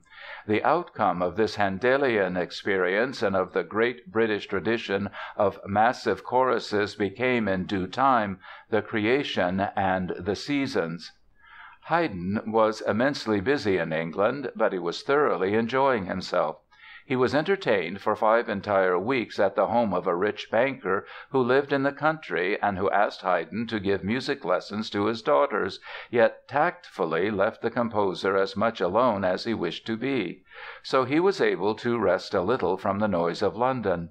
Another time he went by boat from Westminster Bridge to Richmond and had dinner on a lovely island in the Thames. Or he went to a dance at the home of the Lord Mayor of London, leaving when he found the room too hot and the music too bad. Then he remained for 3 days at a castle where the Duke of York and his bride were spending their honeymoon. "Oh, my dear good lady," he exclaimed in a letter to Marianne von Genzinger, "how sweet is some degree of liberty!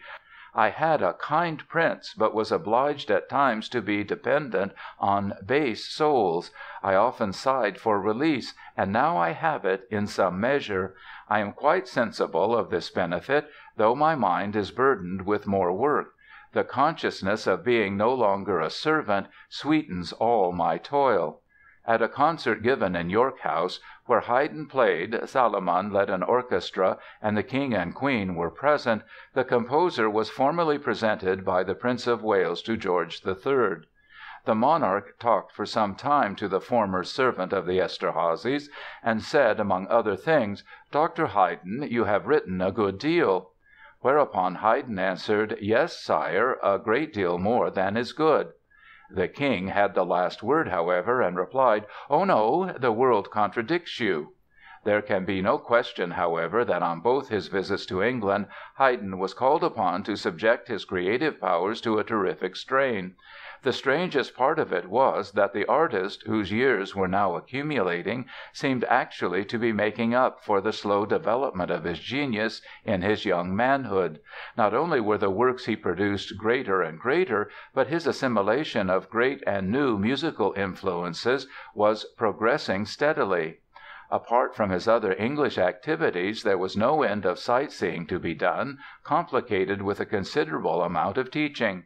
At the end of the music season the worn-out master went to Vauxhall Gardens, was delighted with the place, where among other things the music was fairly good and where coffee and milk cost nothing.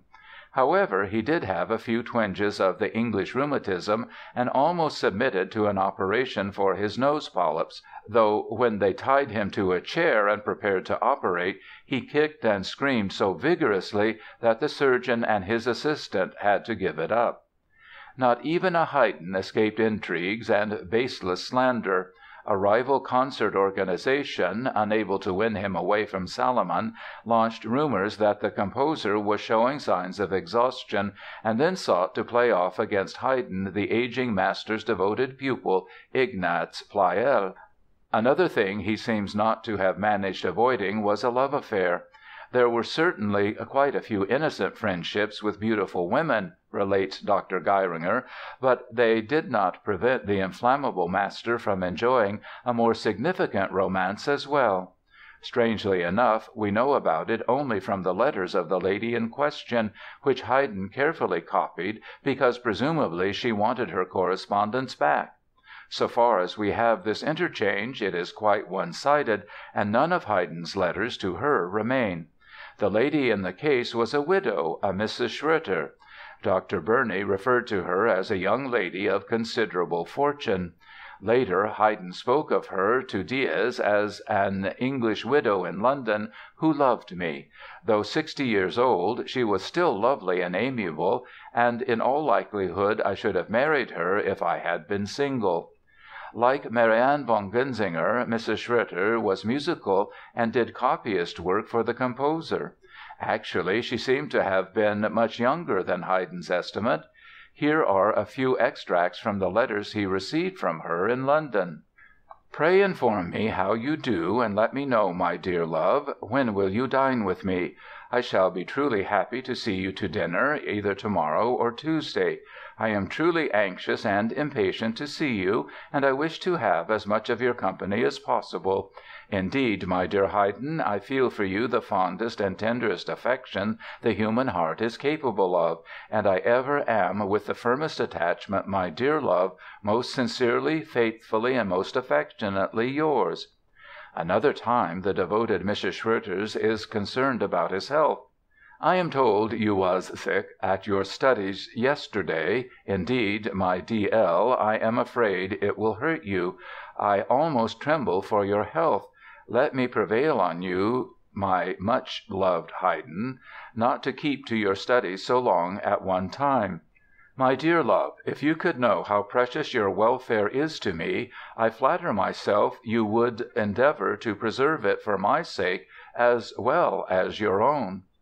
Another time: "I hope to hear you are quite well, shall be happy to see you at dinner, and if you can come at 3 o'clock it would give me a great pleasure, as I should be particularly glad to see you, my dear, before the rest of our friends come." All the same, Haydn, amidst his numberless duties, found time to write to Luigia Polzelli, who was now in Italy. She was not a little jealous, and the composer found it wise to placate her with extravagantly ardent letters and money. He would have been happy to see her son, Pietro, in London, but he was much less anxious to have Luigia. Meantime the infernal beast again stirred up trouble by sending notes to her detested rival hinting at Haydn's infidelities. Let us herewith end the story of Luigia. Haydn had once promised to marry her when he should be free. When, at long last, Maria Anna Apollonia died in 1800, the Polzelli chose to remind him of his promise.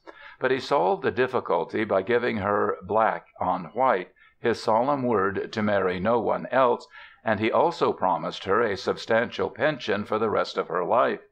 Having pocketed that promise, Luigia promptly married an Italian singer.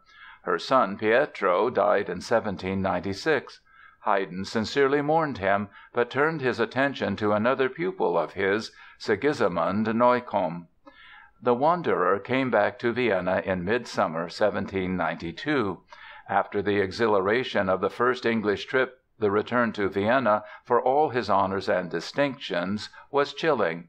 No one seemed to care greatly. Moreover, there was one irreplaceable loss: Mozart was no more. And early in 1793 another blow struck Haydn. Marianne von Genzinger died at 38. Here was a calamity in its way rivaling the tragedy of Mozart. Haydn's resilient nature recovered even from the death of Marianne, but a certain sweetness departed with her and never returned. Singularly enough, there entered into his musical life about this time a force one might assume would have fortified him to bear the burden of his poignant losses. Beethoven arrived in Vienna from Bonn, bearing the following message from Count Waldstein: "Dear Beethoven, you are traveling to Vienna in fulfillment of your long-cherished wish. The tutelary genius of Mozart is still weeping and bewailing the death of her favorite. With the inexhaustible Haydn she has found refuge, but no occupation, and now she is waiting to leave him and associate herself with someone else. Labor assiduously and receive Mozart's spirit from the hands of Haydn." End of Part 3. Part 4 of Haydn was the wrong teacher for Beethoven and Beethoven the wrong pupil for Haydn. The young man's relations with the old master were kind and friendly. Beethoven, according to his diaries, treated Haydn to chocolate 22 times and to coffee 6 times. But there was a spiritual gulf between them of which they both became aware. Haydn, indeed, foreshadowed musical romanticism, yet he did not, like his new pupil, arrogantly identify himself with it. Beethoven had none of that soul of a servitor which Haydn had acquired through his long career, so it was not without reason that the teacher used to allude to the hot-headed pupil as the Grand Mogul. Moreover, Beethoven wanted to be instructed in counterpoint the hard way, and he was greatly irritated when Haydn did not carefully correct his technical exercises. Therefore, though the relationship remained outwardly amicable and the lessons went on, Beethoven changed teachers. He placed himself in the hands of the composer Johann Schenk and of the contrapuntist Johann Albrechtsberger. As Schenk had told Beethoven in looking over some of his technical work, Haydn was now too busy composing great masterworks to be occupied by the needs of a particularly obstreperous student. In 1794 Haydn started out a second time for London, but this time not in Salomon's company. Yet as he did not wish to make the journey unattended, he decided on one of his young friends for an escort, Polzelli, Beethoven, or some other. His usual luck attended him when he picked Johann Elssler, whose father had copied music at Eszterháza.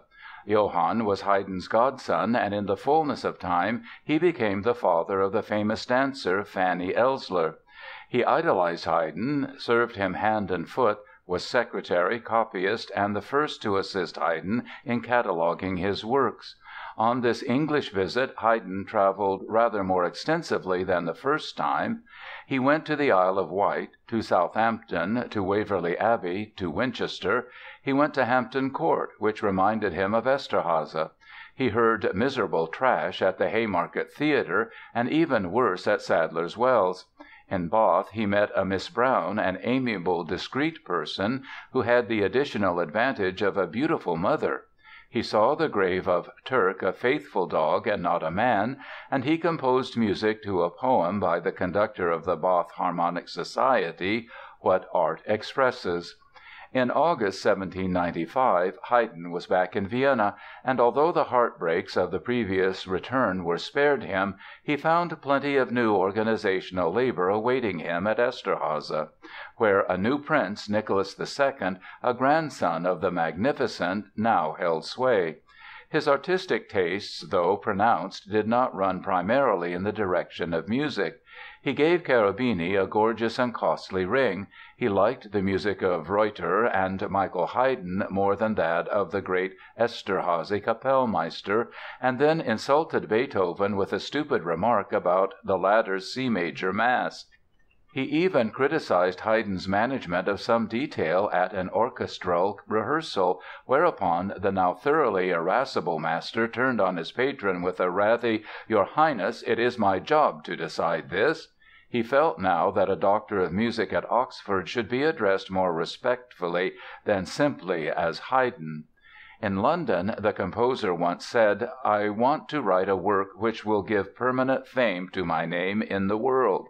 After his numerous symphonies, his masses, his clavier works, his vast store of chamber music, his concertos, his operatic miscellany, his songs and arias—after all these what could remain? England had given him one unrivaled experience from which he could nourish his genius, the mighty Handel Commemoration in Westminster Abbey. Haydn had experimented in countless forms but one. That was the oratorio, and in this he could undertake new flights. Where should he find a subject? Some say that a musical friend of Haydn's answered the master by opening a Bible standing handy and exclaiming, "There! Take that and begin at the beginning." Others maintain that Salomon gave him a libretto which one Lidley had pieced together from Milton's Paradise Lost for Handel. Dr. Geiringer believes that both accounts may be true. At all events, Haydn returned to Vienna with the text. It was, however, in English, which Haydn understood imperfectly. It was necessary, consequently, to find an accomplished translator. As usual, good fortune attended him. Gottfried von Swieten, a litterateur, prefect of the Vienna Royal Library, friend of Mozart, worshipper of Handel and Bach, who thought highly of Haydn, was wealthy even if despotic, yet still after a fashion musical. This man was able to furnish Haydn what he required. Nay, more, he got together a group of 12 music-loving noblemen, and each guaranteed a contribution to defray the expense of performance and pay an honorarium to the composer. And Haydn set jubilantly and withal reverently to work. He spent much time over it, because he intended it to last a long time. The labor gave him extraordinary happiness. It answered his inmost wants. Here he could give the freest possible rein to all that inboard optimism of his nature.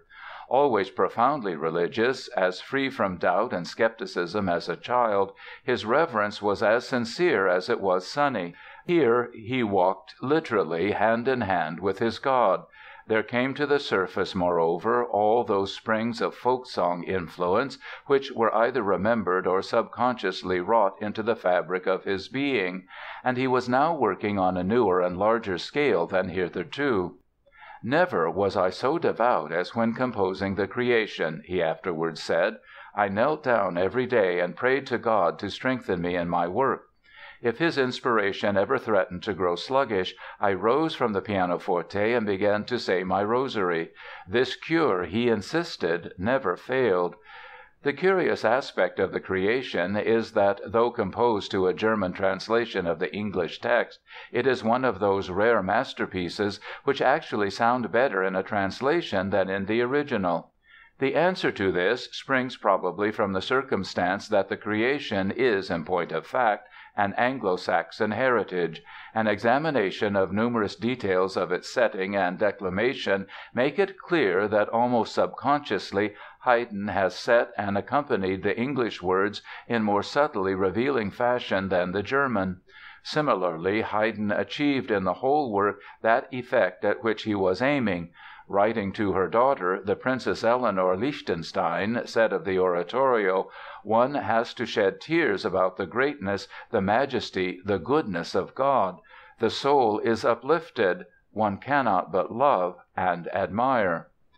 The first performance of the Creation was given at the palace of Prince Schwarzenberg in Vienna on April 29, 1798. Only invited guests attended this and the second performance, though the mobs outside were so great that extra detachments of police had to be summoned. Haydn conducted, not from a keyboard, but in the modern way, with a baton. The rendering was superb, the audience enraptured. Haydn himself said later, "One moment I was as cold as ice, the next I seemed on fire. More than once I was afraid I should have a stroke." The Creation promptly spread over the world. In England it was to prove so unfailing an attraction that proceeds from it, mostly given to charitable institutions, by far surpassed even the receipts from the London benefit concerts that once had seemed so extraordinary to Haydn. In Paris, Bonaparte was on his way to hear a performance of it when a bomb exploded in the street through which he was passing, narrowly missing his carriage. In America it took root in short order. The score deserves in reality a much more detailed scrutiny than can be given here. The introduction, the representation of chaos, does not receive the attention it actually merits. There is a warmth of color to the writing, particularly to the woodwind, which is something new in Haydn. And the closing bars of the amazing page are the more startling because they provide a foretaste of one of the most striking passages in Wagner's Tristan und Isolde. It may be mentioned in passing that this is by no means the only time when Haydn affords an amazing Wagnerian presage. The great and even more celebrated moment in the opening choral number of the oratorio is the passage "Let there be light, and there was light." From a thin, gray C minor we are suddenly overwhelmed with a sudden and mighty C major chord, an unmistakable sunburst in tone. In all music this tremendous moment has not its like unless it be a similar episode, also a sunrise, and by curiously related means, at the opening of Richard Strauss's Thus Spake Zarathustra. From the very first this moment in the creation overpowered the listeners, and after a century and a half it has lost not a vestige of its glory. At his last appearance in a concert hall, Haydn, only a few weeks from his end, was taken to a performance of his work. At this episode the old master pointed upwards with the words, "Not from me, from there, above, comes everything." The strain of unending toil was beginning to tell on Haydn, though the amazing aspect of it is that these latest works of his do not betray the slightest diminution of freshness or inventive powers. Yet on June 12, 1799, he wrote to Breitkopf and Härtel a letter which deserves attention. "My business unhappily expands with my advancing years, and it almost seems as if, with the decrease of my mental powers, my inclination and impulse to work increase. O God, how much yet remains to be done in this splendid art, even by a man like myself! The world indeed daily pays me many compliments, even on the fervor of my latest works. But no one can believe the strain and effort it costs me to produce them, inasmuch as time after time my feeble memory and the unstrung state of my nerves so completely crush me to earth that I fall into the most melancholy condition. For days afterwards I am incapable of formulating one single idea, till at length my heart is revived by Providence and I seat myself at the piano and begin once more to hammer away at it. Then all goes well again, God be praised. I only wish and hope that the critics may not handle my creation with too great severity and be too hard on it. They may possibly find the musical orthography faulty in various passages, and perhaps other things also, which for many years I have been accustomed to consider as minor points, but the genuine connoisseur will see the real cause as readily as I do, and willingly ignore such stumbling blocks. This, however, is entirely entre nous, or I might be accused of conceit and arrogance, from which, however, my Heavenly Father has preserved me all my life long." Haydn had still a prodigious amount of work before him. Chief of all was another full-length oratorio, The Seasons, based on James Thomson's didactic poem. Here again the Baron von Swieten edited and translated, though he made use of several German poems in addition to Thomson's, of which he altered the unhappy ending. The composer worked for 3 years on The Seasons, not completing it until 1801. It seems to have tested his powers sorely. It was no less optimistic a document than the Creation, but by and large an outspoken nature piece, conceived in Rousseau's back to nature philosophy, yet with only transient religious undertones and without the genuinely biblical quality of the Creation. Still, the truly amazing part of The Seasons is its incessant vitality, the charm of its pictorial aspect, and the unending freshness of its inspiration. All the same, the magnificent work made unmistakable inroads on Haydn's vitality. He paid for its success with his health and was in the habit of saying from now on, "The Seasons has given me the death blow." Actually, he had suffered a physical breakdown of a sort shortly after one of the productions of the Creation. He had to take to his bed, and intermittently the flow of his inspiration threatened to halt. But invariably he would recover, both physically and mentally. He revised his earlier Seven Last Words as an oratorio. He arranged 250 Scotch folk songs for the Edinburgh publisher, George Thomson. The number of his string quartets increased. Performances of the Creation multiplied everywhere. Honors poured in upon him from all quarters. He was warmly invited to come to Paris, and his old pupil, Pleyel, was dispatched to fetch him. Fortunately, Haydn spared himself the exertions of such a trip. Still, France struck a medal in his honor, which gave the master no end of pleasure, and he received the warmest expressions of affection from the inhabitants of the little Baltic island of Rügen, where a performance of the Creation was given. He even strove to be his own publisher and sought subscriptions for the score of the oratorio.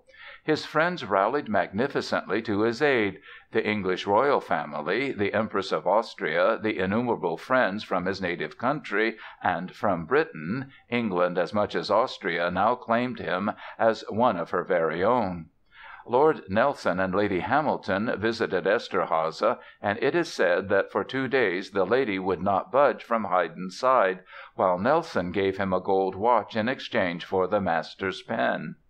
The great composition of this later period of Haydn's life is beyond dispute his patriotic anthem Gott erhalte Franz den Kaiser, the Austrian hymn as through thick and thin it has remained. That, too, was indirectly a product of his English experiences. He had always been stirred in London by God Save the King, and it became his ambition to provide something similar for his own nation. The great melody that resulted bears a distinct resemblance to a Croatian folk song of the Eisenstadt region, Žalostna Zaručnica, which certain musicologists maintain served as the inspiration for Haydn's melody, though the derivation has not been definitely established. But others than Austrians have made the song their own. The Germans, for instance, consorted it to a poem by Hoffmann von Feversleben, and thereby it became Deutschland über alles. The English-speaking nations put it to churchly uses and made it the hymn, Glorious Things of Thee Are Spoken. While he was still engaged in exacting creative work, he set a schedule for himself which he appears to have followed rigorously. A daily plan of activities, written by Elser, Dr. Geiringer surmises, furnishes a picture of Herr von Haydn's routine. He was living in a house he had bought in the Gumpendorfer district of Vienna. We read that in the summertime he rose at 6:30 a.m. First he shaved, which he did for himself up to his 73rd year, and then he completed dressing. If a pupil were present, he had to play his lesson on the piano to Herr von Haydn while the master dressed. All mistakes were promptly corrected and a new task was set. This occupied an hour and a half. At 8 o'clock sharp, breakfast had to be on the table, and immediately after breakfast Haydn sat down at the piano, improvising and drafting sketches of some composition. From 8 o'clock to 11:30 his time was taken up in this way. At 11:30 calls were received or made, or he went for a walk until 1:30. The hour from 2 to 3 was reserved for dinner, after which Haydn immediately did some little work in the house or resumed his musical occupations. He scored the morning sketches, devoting 3 to 4 hours to this. At 8 p.m. Haydn usually went out, and at 9 he came home and sat down to write a score, or he took a book and read until 10 p.m. At that time he had supper, which consisted of bread and wine. Haydn made a rule of eating nothing but bread and wine at night, and infringed it only on sundry occasions when he was invited to supper. He liked gay conversation and some merry entertainment at the table. At 11:30 he went to bed, in his old age even later. Winter time made no difference to the schedule, except that Haydn got up half an hour later. But despite this pleasant and comfortable routine, Haydn was now beginning to age rapidly.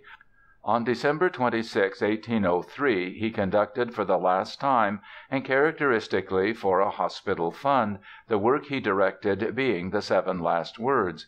He wrote 2 movements of a string quartet, but by 1806 he had given up all idea of finishing it, and as a conclusion added a few bars of a song he had written in the past few years, Der Greis, which begins "Hin ist alle meine Kraft, alt und schwach bin ich."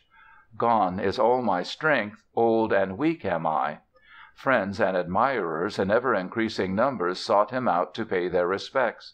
There came Cherubini, the Abbé Vogler, the violinist Pleyel, members of the Weber family, Madame Bigot, a friend of Beethoven and afterwards one of the piano teachers of Felix and Fanny Mendelssohn, Hummel, the widow of Mozart, the Princess Eszterházy, the actor Iffland.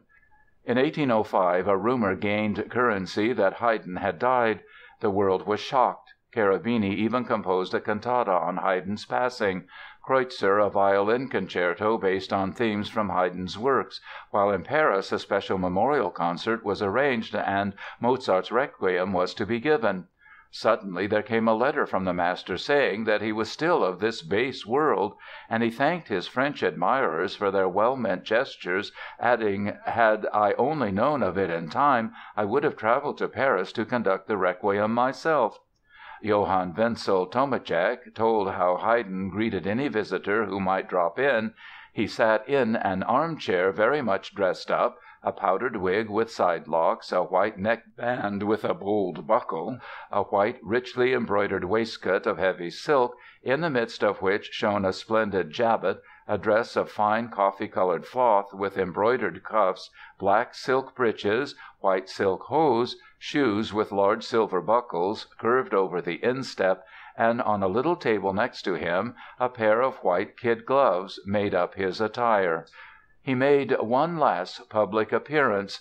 It was at a performance of the Creation given at the Vienna University in celebration of the master's 76th birthday.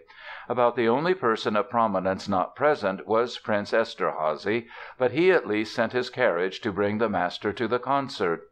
At the hall were assembled not alone the high nobility, but all the most distinguished musicians of the capital, among them Beethoven, Salieri, Hummel, Geyerz. Salieri conducted. The concertmaster was Franz Clement, for whom Beethoven wrote his violin concerto. The French ambassador, seeing Haydn wearing the gold medal of the Parisian Concert des Amateurs, exclaimed, "This medal is not enough. You should receive all the medals that France can distribute." The Princess Eszterházy not only sat next to the master, but wrapped her own shawl about him. It was on this occasion that Haydn made his historic remark, when the audience burst into applause at the sublime passage, "And there was light." As the concert progressed he became visibly excited, and it was thought advisable to take him home. As Haydn left the auditorium, Beethoven knelt down before him and reverently kissed his hand and brow. Before the old man finally vanished from view, he turned one last time and lifted his hand in blessing on the assemblage. By the spring of 1809 the Napoleonic Wars were again devastating Austria. The bombardment of the western suburbs of Vienna brought the battle uncomfortably close to Haydn's home. Nevertheless, the master refused to leave, and when a bomb fell close to the Gumpendorfer house the old man reassured his frightened servants with the words, "Children, don't be frightened. Where Haydn is, nothing can happen to you." But the continuous noise and excitement shook the invalid's nerves so severely that he took to his bed, and left it only once. This was to be carried to his piano, there to play 3 times in succession, and with the deepest possible feeling, his own Austrian hymn, as if to defy those hostile powers unwilling to let him die in peace. On the same day, however, he was visited by a French officer, Clément Sulémy, who called to pay his respects to the composer of the Creation, and who, before he left, sat down at the piano and sang the aria "In Native Worth" in so manly and sublime a style, with so much truth of expression and musical sentiment, that Haydn embraced him and said he had never heard the air delivered in so masterly a fashion. Sulémy fell in battle the same day, a fact which the composer, fortunately, never learned. But his strength was now quite gone. He could only whisper to those about him, "Children, be comforted, I am well." Then he lapsed into unconsciousness, and shortly after midnight, May 31, 1809, he passed. Napoleon saw to it that a military guard of honor was stationed at his door. At his obsequies not only the cultural world of Vienna, but also the highest French military officials were present, and Mozart's Requiem was sung. The story cannot be ended without an allusion to its macabre epilogue.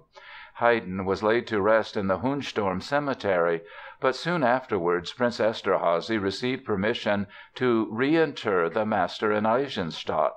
There were lengthy delays, however, and in 1814 Sigismund Neukomm was shocked to find the tomb in a state of dilapidation. He placed on it a marble slab with Haydn's favorite quotation from Horace, "Non omnis moriar" (I shall not wholly die), set as a 5-part canon. 6 years later the Duke of Cambridge remarked to Prince Eszterházy how fortunate was the man who employed this Haydn in his lifetime and now possesses his mortal remains. The Prince said nothing, but experienced a sharp twinge of conscience. So he gave orders for the exhumation and the reburial in the Eisenstadt Bergkirche, where Haydn had conducted a number of his masses. When the coffin was opened, the officials were appalled to find a body without a head. It developed that a certain Karl Rosenbaum, once a secretary to Prince Eszterházy, and a penitentiary official, one Johann Peyser, had bribed the Viennese gravedigger to steal the skull which they wanted for phrenological experiments. Peyser had made an elaborate decorated box, with windows and a satin cushion, for the gruesome relic. The outraged prince sent the police to Peyser, who meantime had given the skull to Rosenbaum. The police were quite as unsuccessful at the Rosenbaum house, for the singer, Therese Gaussmann Rosenbaum, promptly hid the skull in her mattress and went to bed, pretending illness. The hideous farce went a step further when Rosenbaum, expecting a bribe, substituted the head of some unidentified old man. When Rosenbaum died he left Haydn's skull to Peyser, obligating him to bequeath it to the museum of the Society of the Friends of Music in Vienna, where it was preserved since 1895. It was reported that the Nazis, after the Austrian Anschluss in 1938, proposed to bury the head in Haydn's coffin at Eisenstadt. Whether they carried out this plan is not known to the present writer. End of Part 4. End of Joseph Haydn, Servant and Master, by Herbert F. Peyser.